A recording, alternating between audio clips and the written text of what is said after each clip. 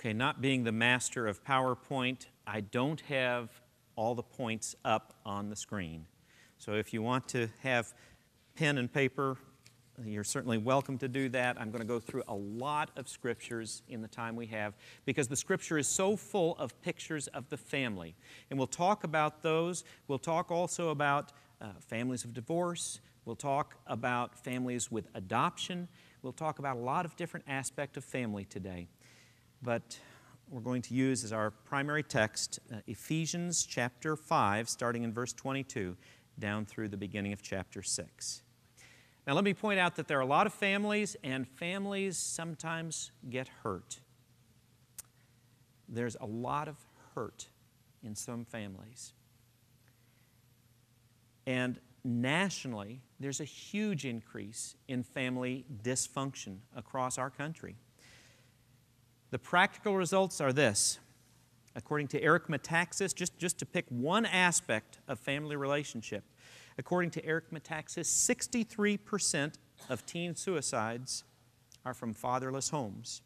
90% of homeless children and runaways are from fatherless homes. 71% of all high school dropouts are from fatherless homes. Now, those problems can occur in any family, but just looking at one strained relationship, an absent father, gives you a picture of how important family structure is.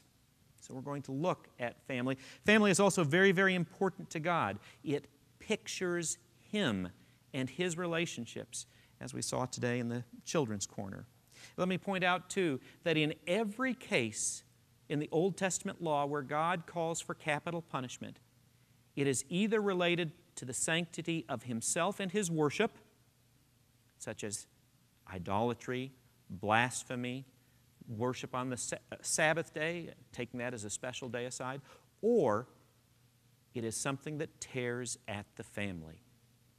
Kidnapping, murder, obviously tear at the structure of the family by removing a member of the family, but also laws about adultery, laws about cursing of parents. Those could be capital crimes under the Old Testament law. Interesting. The two things that God puts up there as categories for capital crime: worship of Him and failure in the family in certain modes. The issue's huge. I'm going to try and fly through it quickly. No family is perfect, and that certainly includes mine, but this is such an important issue that this is required of every one of the elders at Trinity and in other churches that follow Scripture. 1 Timothy 3, verses 4 and 5. Each elder, quote, must be one who manages his own household well, keeping his children under control with all dignity.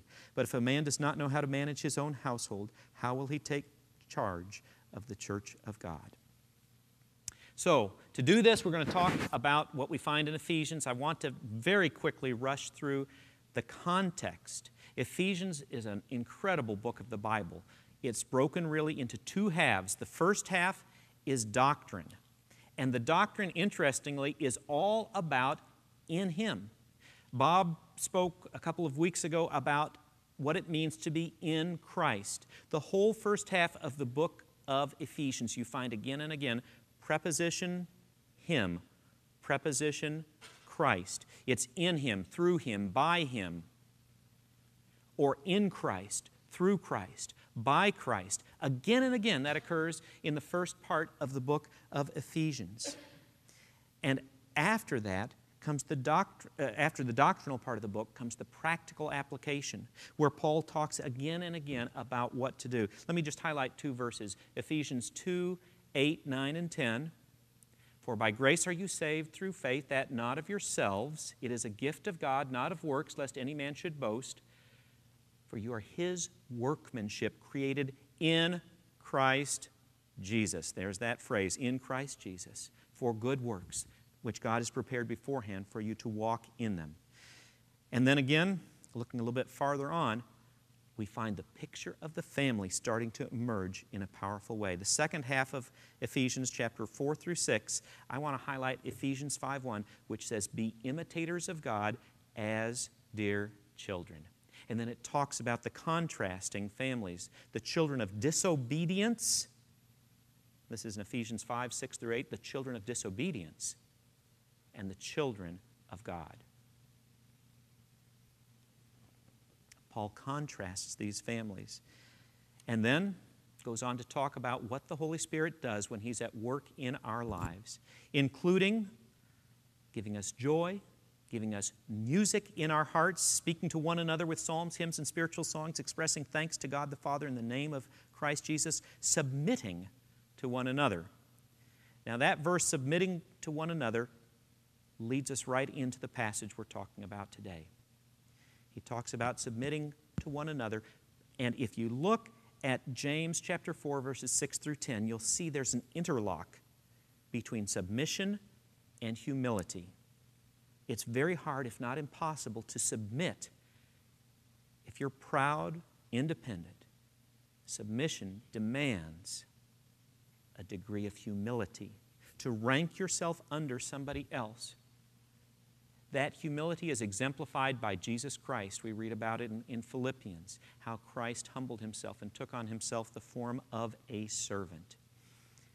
Church leaders are forbidden to lord it over others. That's in 1 Peter chapter 5, verse 3.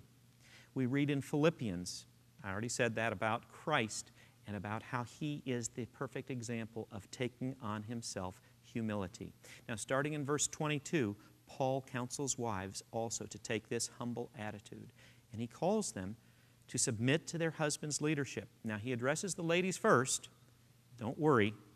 He addresses the issues to men as well about being humble, and in fact calling men to go beyond humility to self-sacrifice. And we'll talk about that in a moment. First, just real quickly, Ephesians 5, 22 through 33. The husband and wife are a picture of Christ and the church. So the relationship between the man and woman in marriage is absolutely essential. Submission, I want to just mention how this is used in 1 Peter chapter 3. The virtual same words as we find in Ephesians chapter 5 are echoed in 1 Peter chapter 3. That helps us know that this is not just an isolated passage. Never should we skip over any word of Scripture. But this principle is reiterated in other Scriptures, and in this case reiterated by a different apostle. Peter saying in chapter 3 something very similar to what Paul says in Ephesians chapter 5. The idea, the basis for this, goes all the way back to Genesis, according to 1 Timothy chapter 2, verses 11 through 15. That history back in Genesis is something that Paul refers to in the upcoming verses, and that's something I want to make mention of. It all goes back to Genesis, to what happened in the garden, the relationships that were set there, and the sin that took place there. Adam was our team captain, if you will, and he called it wrong. There in the garden, when offered the choice, he was not deceived. Eve actually was deceived. Adam chose sin. And as our team captain, so to speak, he chose it on behalf of all of us. As a result, there is sin and death that we all have to face. In society, we have ills and problems because of that sin. God seems less interested in reforming the societies of this passing world than in changing His people within it. And He calls for submission as a part of this change. Submission requires humility. God resists the proud. He gives grace to the humble. So this is a difficult thing, that God should teach us humility. Our natural bent, our natural desire is first of all to be independent, and second of all, to lord it over others, to control others. It's not just enough that we want to control our own destiny. We want to influence others. We want to take charge of others. It's natural. It's an inborn bent. It goes all the way back to the Garden of Eden. But God is the only one who can offer us salvation and rescue from our problem and from our situation. And then He calls us to learn humility and to submit. 1 Peter 3:1 even suggests that submission to the husband by the wife silently can be used to win a wayward husband. You look at other scriptures and you find the call not to end slavery, but for slaves to submit to their masters. The modern application for employees to submit to their employers. Submission to the structures that God has instituted, including government. I've mentioned it before. I have a hard time sometimes keeping my car at the right speed. But that is a divine instruction because government is instituted by God Himself. Now, if the verses about submission are abused, misused, it can be very destructive to the family. This is in the context of a picture of Christ and the church. Why does Christ have the church in submission? It's not that Christ is an ogre or evil. The church submits to Christ out of love. He has given Himself for us. And that is how it needs to be in marriage. We very quickly come to the verses that talk about the husband's role in marriage. And the husband's role in marriage is a sacrificial role. Men, love is absolutely essential if you want the picture of the family, of your family, of my family. If we want it to be a picture of Christ and the church as it should be, love must be a part of it. And this love prevents abuse of the principle of submission, and this love is the basis for what we do.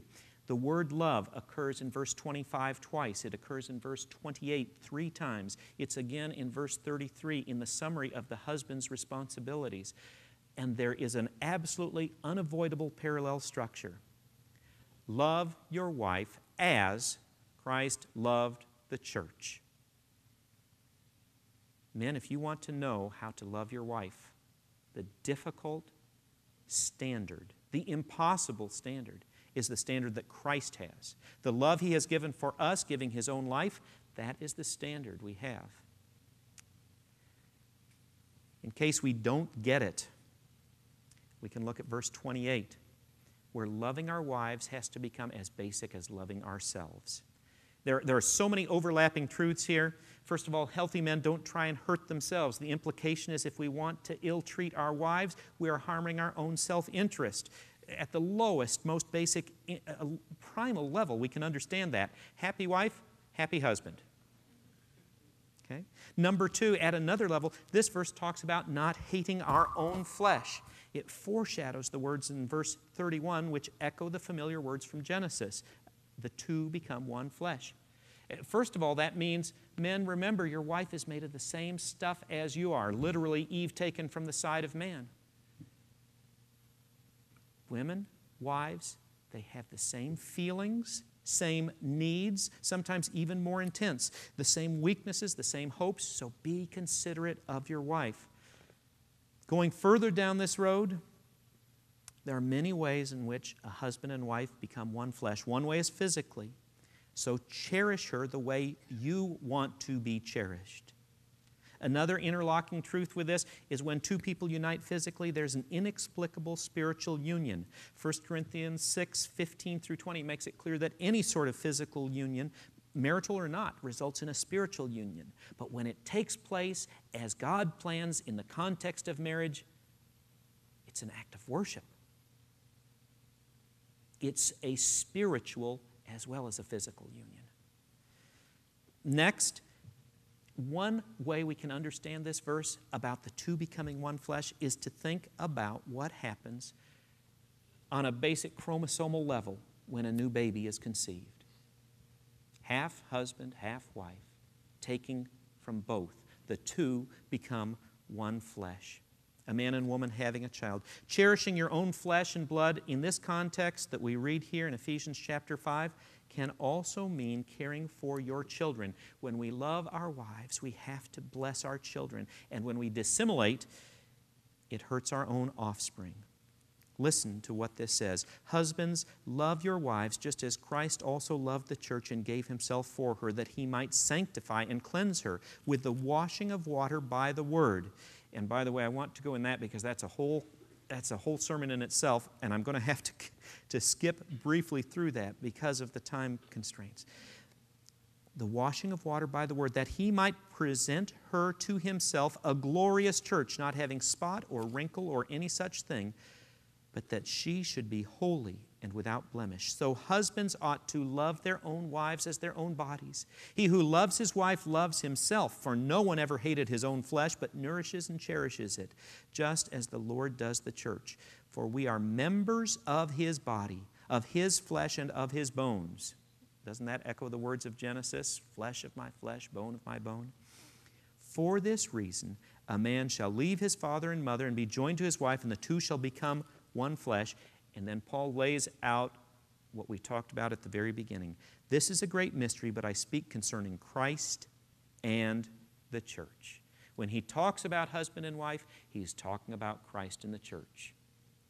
It's a symbol, it's a picture, and you cannot escape it. So, men, women,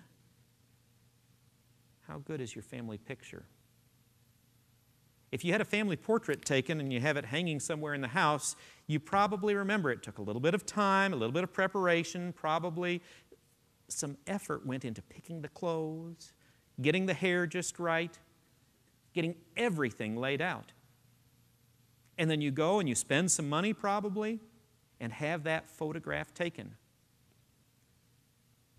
It's a picture of your family.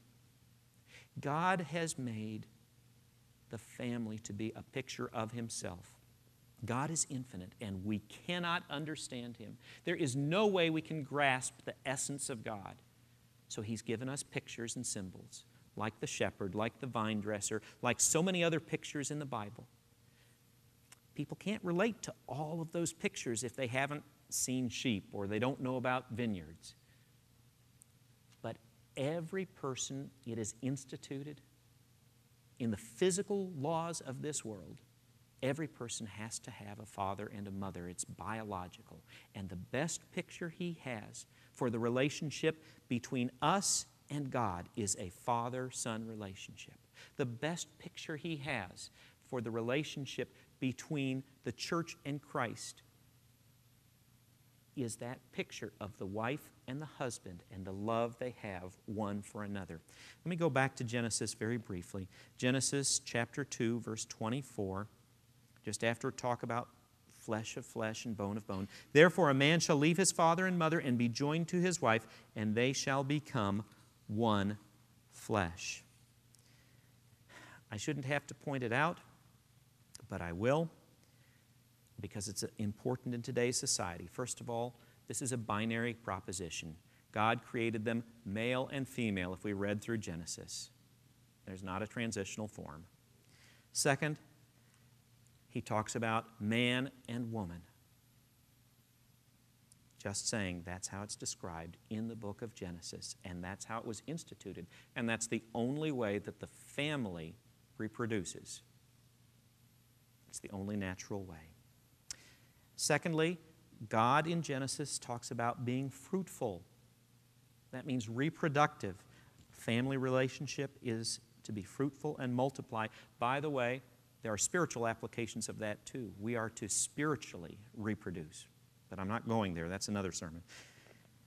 It is monogamous. God gave Adam one wife, Eve. It is of the same type, bone of my bone, flesh of my flesh, and yet distinct in roles. It is blessed by God, given dominance over creation. Marriage was instituted before the fall. Government came after the fall. All these other human institutions we see come after the fall. But the family was instituted before Adam sinned. It is unique and special.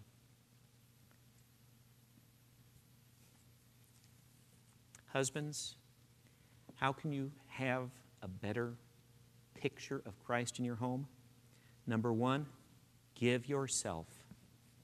Give yourself physically to your wife. That certainly applies to physical union, 1 Corinthians 7:5.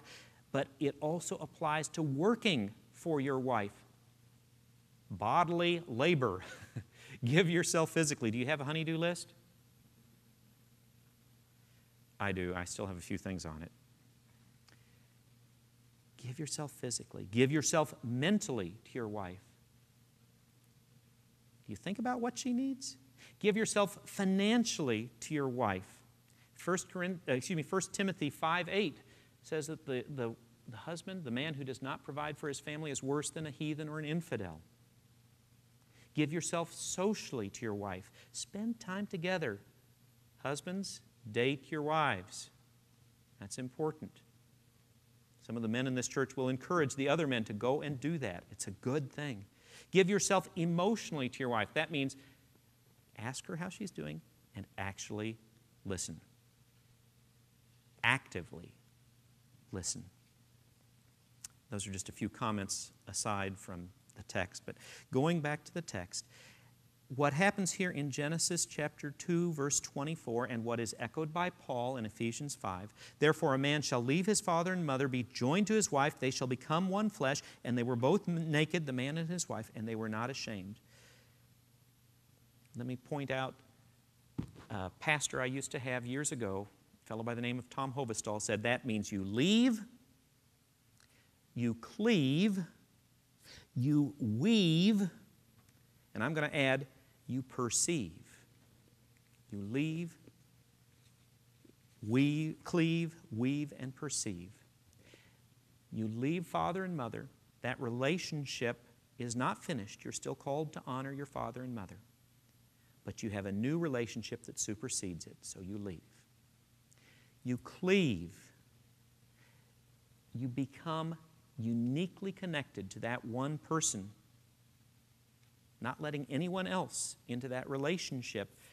There are other relationships, but that one is sacred, the marital relationship. So you cleave. You weave. You become one flesh. We've already talked about that. And you perceive. The husband and wife were both naked and not ashamed. They saw everything. There was no shame. We need to be open, transparent. I'm not talking physically. I'm talking about spiritually, emotionally. We need to be open one to another, to communicate so we can perceive. In fact, when we take a look at 1 Peter 3:7, it says, your husbands in the same way live with your wives in an understanding way. And a little later in the verse it says, so your prayers will not be hindered. If we can't communicate with our wives in this open, understanding way, how can we communicate with God? Men, you want a more effective prayer life? Understand your wife. That's kind of an unforeseen conclusion, something that you don't imagine when you get married. But if you have a blockage in your relationship with your wife, because that is a picture of our relationship with Christ, you cannot have an effective prayer life. Work it through. Get it over with. Resolve the issue, because the issue will hinder your prayers.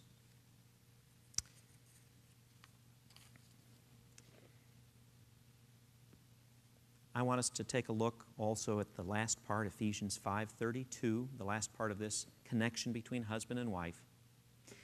Not only are we explicitly told that this is a picture of Christ in the church, that this is a mystery, but we're told that there needs to be love and respect. Now, a whole book could be written on it, and in fact, at least one has. Emerson Eggerichs wrote a book called Love and Respect. And he points out that in surveys, they find that the thing that men most need from their wives is respect. The thing that women most need from their husbands is love. And he warns about what he calls the crazy cycle, which can happen if the husband doesn't doesn't love his wife as Christ loved the church, if he's not loving his wife real well and the wife doesn't feel the love, then she may not respect him so much and not give him so much respect. And then he in turn says, I'm getting disgusted with you. His love diminishes, her respect diminishes, and it snowballs. It's a crazy cycle. It is something we need to watch for, because here in Scripture we're told that there needs to be this. Nevertheless, let each of you in particular so love his own wife as himself, and let the wife see that she respects her husband. Practically, women, sometimes let your husband take the lead. He may not even be pointing in the right direction. Women, when he's not pointing in the right direction, appeal lovingly to him. Do you remember what Esther did when King Ahasuerus was going in the wrong direction? She invited him, her husband, to a banquet. She treated him, not just once, but twice. And then she brought up the issue. Wives, appeal to your husband. Husbands, sacrifice for your wife. Again, it's the idea that Christ sacrificed for the church. We sacrifice a lot when we are courting, trying to get the woman in whom we're interested. Don't let it stop there. Don't let it stop there. Continue to sacrifice for her to keep your love strong. And if you have let your love fade, look at the words that we find, the words of Christ in Revelation 2, verses 5 and 6. He's talking to the church there, which of course is a picture of the relationship. The relationship between Christ and the church is a picture of the relationship between husband and wife. And he says in Revelation 2, 5 and 6, remember the high point from which you have fallen. Change your hearts and lives and do the things you did at first. So if your marital relationship is weakening, men, if you're losing that first love, think back. Remember what you did at first. Remember how you dated and courted. Remember how you won her and wooed her. And do the things again that you did at first. What is it she especially likes? What is it that wins her? Make that important. Take time to do that. Win her. And finally, the litmus test, men and women. If there's a strain in that relationship, resolve it and go to 1 Corinthians chapter 13. It's the love chapter. Read 1 Corinthians 13. Can you put your name in there? Not just love is patient, love is kind, but Dan is patient, Dan is kind. Is that how you relate to your husband or wife?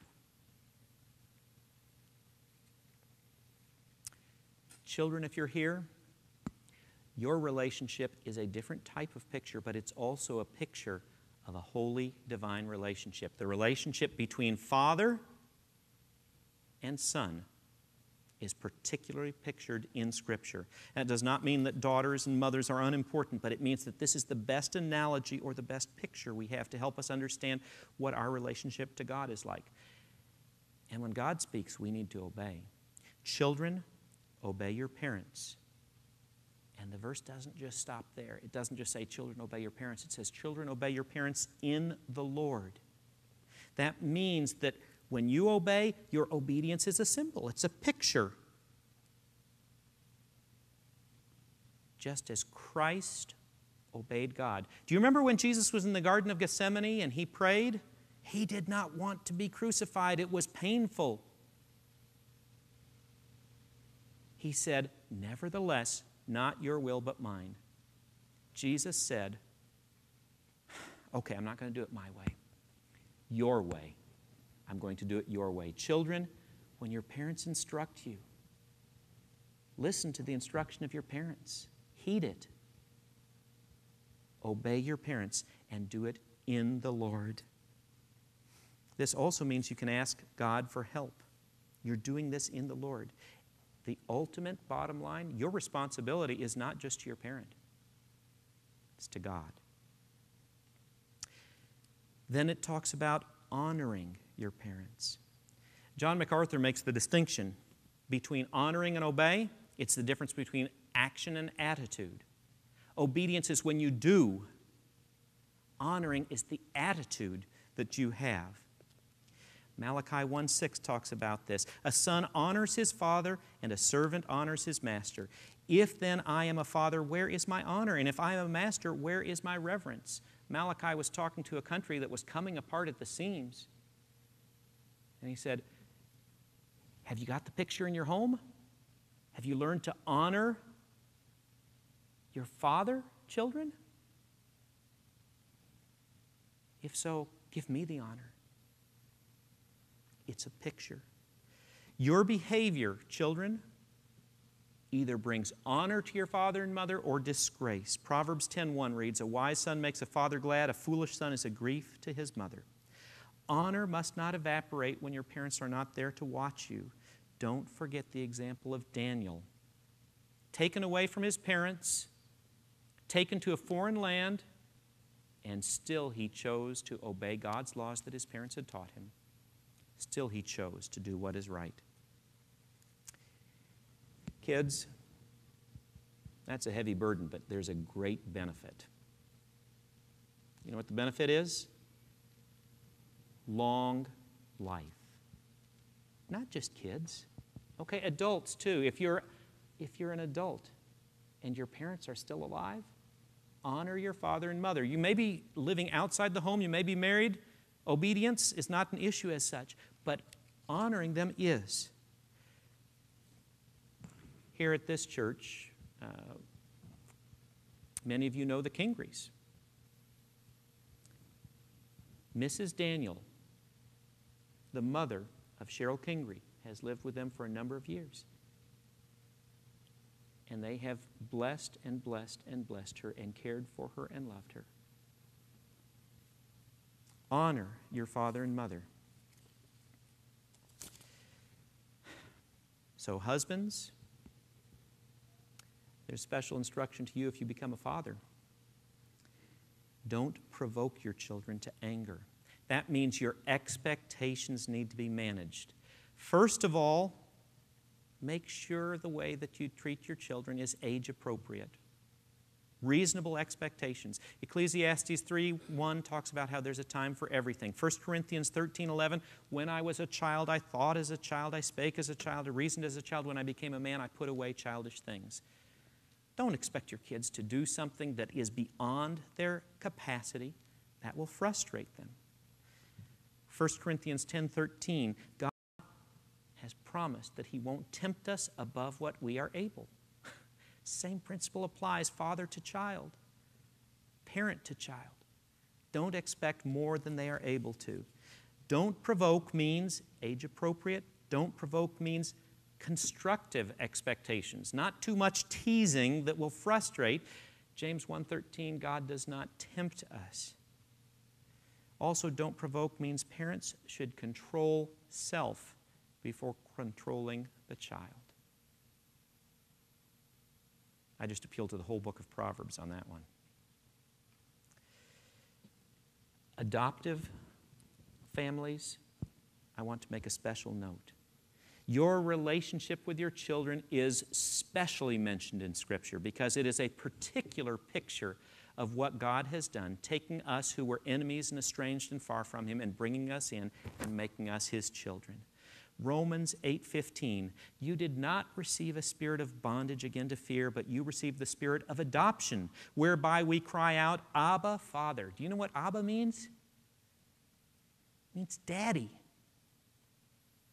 The translators couldn't even bring themselves to write down daddy. They thought it was too familiar, too casual, too intimate with God. But that's what it is. Ephesians 1:15, He predestined us to adoption as sons through Christ Jesus. Out of the whole universe, God chose you, predestined you to be one of His own. When you adopt a child, it's doing much the same thing. They may or may not be of age to agree to the adoption, but you take the child and you say, I've predestined you, I've picked you, I've chosen you out of everyone to be my own. John 1:12. You probably learned that verse when you were a kid. As many as received him, to them he gave the right to become children of God. John loves this. In John 3:1, behold what manner of love the Father has given to us, that we should be called children of God. Galatians 4:5. There are other scriptures that deal with this idea. Single adults, family issues still apply to you. Whether you're living under your parents' roof or not, that issue of honoring father and mother is essential. The Pharisees tried to get around it. They said, some of our parents are getting old enough, they need our help and support. We're going to give things to God instead. They called it korban. When Jesus got hold of that, he ripped into them. You can read about it in God's Word, this issue of korban. By the way, I didn't get married until I was 36. I had a lot of years of learning to honor my father and mother. And you know what? It was a wonderful, special time of extra ministry. 1 Corinthians 7:32 through 35 talks about how the single person is uniquely gifted, not in ministering to family as in wife, husband, children, but gifted as in ministering to the family of God.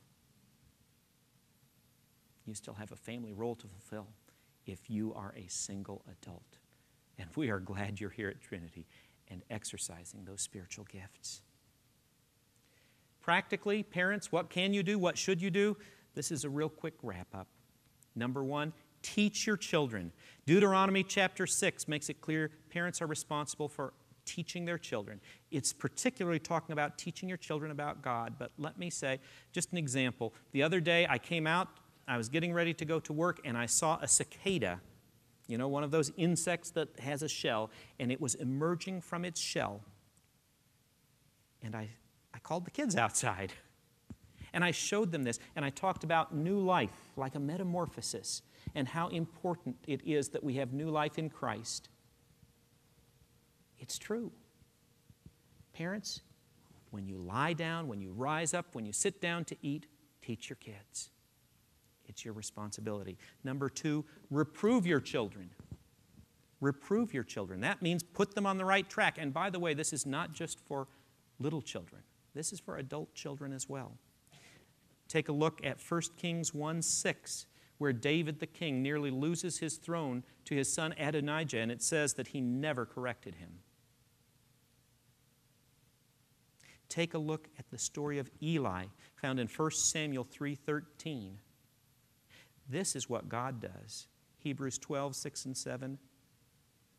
Whom the Lord loves, he disciplines. He scourges every son he receives. What son is there whom his father does not discipline?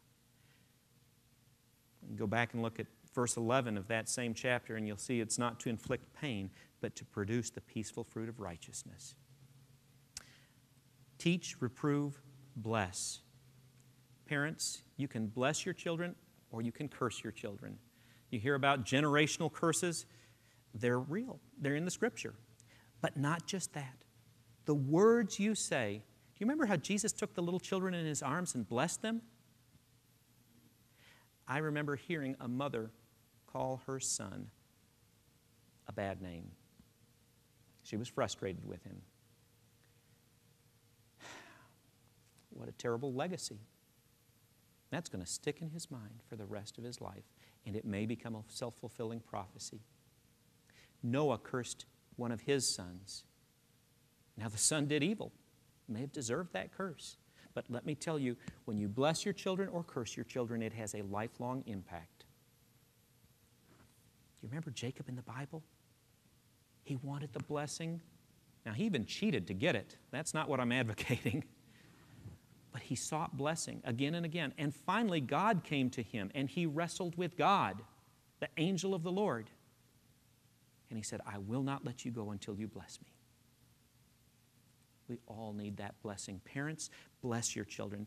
Number 4, and finally, love your children. That's the thread that weaves through all of this. That's what holds the husband-wife relationship together, and that's what is also in the parent-child relationship. Again, 1 John 3:1, behold what manner of love the Father has given to us that we could be called children of God. John 3:16 even speaks of that love. God's command to love is at the heart of the family. Do you remember the rhetorical question in other family relationship? 1 John 4:20 and 21, how can you say you love God if you hate your brother? Love has to be at the heart of each family relationship. Now, what about divorce?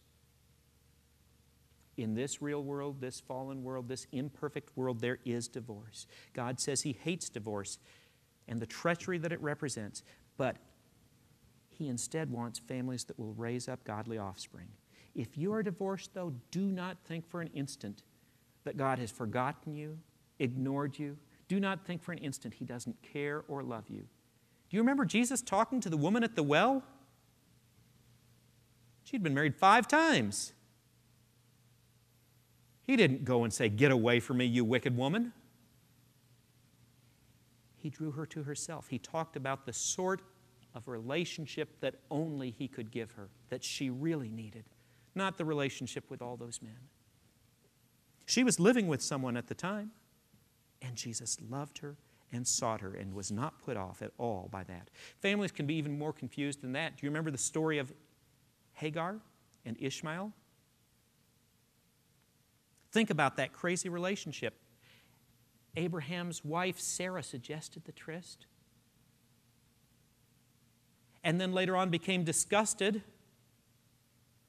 and said, I want that woman out of here and her son, after she herself, Sarah, had had a child. God did not forget Hagar. He met her in the wilderness. She was fearing that she would lose her life. Run out of water, fleeing through the desert with her son.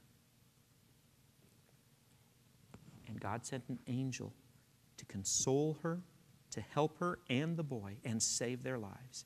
Now, God has established firm rules for healthy families. So how good a portrait is your family? Is my family? If you can't do all of this stuff, don't worry. None of us can. But do ask God. Do check. Do use 1 Corinthians 13 as the test, and ask God to strengthen the family. It's His picture. It's His picture. And He wants us to end up being a picture-perfect family.